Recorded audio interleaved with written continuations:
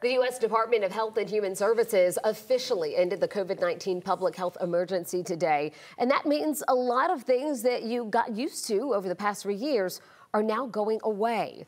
11 Alive's Dawn White joins us now in studio with how this will impact you and your family. Well, Jennifer, one thing that is not changing is the virus continues to be deadly.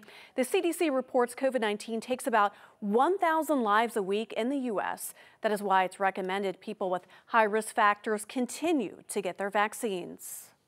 It's something many people across the country and here in Georgia have been waiting for. Because we've had vaccines and treatment, really there's no emergency any longer. Dr. Cecil Bennett with Noonan Family Medicine says 3 things won't change with the COVID public health emergency coming to an end. The good news is that we'll still have access to free vaccine.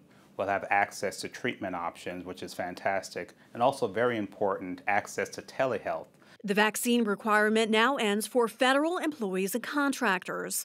Also changing is access to free test kits. That will only be available to certain communities, and I suggest that people contact their local health department to see whether or not their community actually has those kits for free. COVID is going to be part of our everyday vernacular going forward. 11 Alive medical expert Dr. Sujatha Reddy says how the coronavirus is treated will also be different. We're going to be hearing people that contract it, come down with it, may not come to an event because they tested positive. It's going to be very similar to the flu. COVID may no longer be a pandemic, but it's not gone. The flu has been with us every single year for most of our lives, and there always are changes in strains every year of the flu, which is why we get a flu shot every year. Some people may wonder if COVID-19 could become a pandemic again.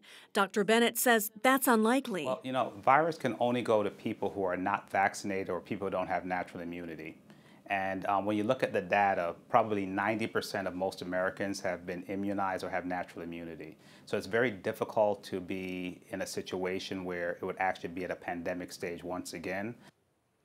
The CDC no longer has legal authority to require labs to report COVID-19 testing results, so the data may not be as accurate going forward.